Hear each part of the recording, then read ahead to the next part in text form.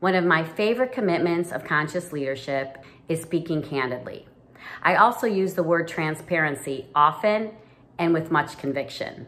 In a leadership role, as in any personal or professional role in communicating with others, transparency and communicating candidly, while seemingly simple and easy to do, seldom happen as often as they should. Many of us have naturally built up the belief and habit that withholding facts or thoughts from others protects our feelings and the feelings of others.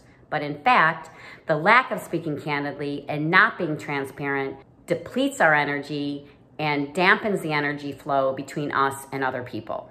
On the flip side, the energy created by speaking candidly improves our personal effectiveness and collectively improves creativity, creates innovation, and improved results.